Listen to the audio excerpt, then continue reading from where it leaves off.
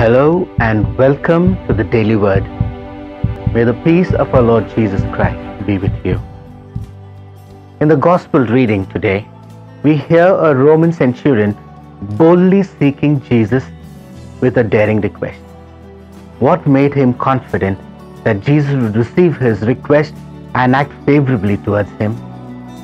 Like a true soldier, he knew the power of command, and he saw in Jesus both the power and the mercy of God to heal and restore life.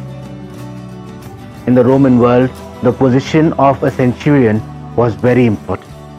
He was an officer in charge of 100 soldiers. The centurion who approached Jesus was not only courageous but faithful as well.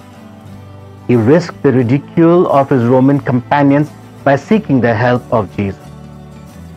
The centurion approached Jesus with confidence and humility. His love and concern for the health of his slave to do everything he could to save his life was a sign of an extraordinary person. He believed that Jesus had the power to heal his beloved slave, for he saw and recognized in Jesus both the power and the mercy of God to heal and restore life.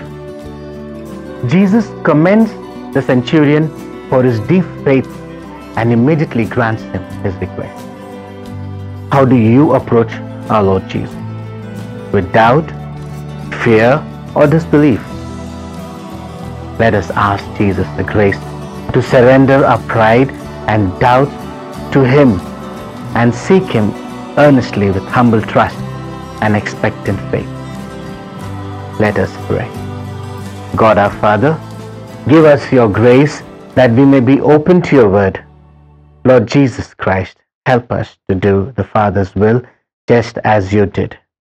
Holy Spirit, be our comforter and counselor and lead us on our way. Amen. Thank you for joining us on the Daily Word. Until next time, be cheerful, be holy.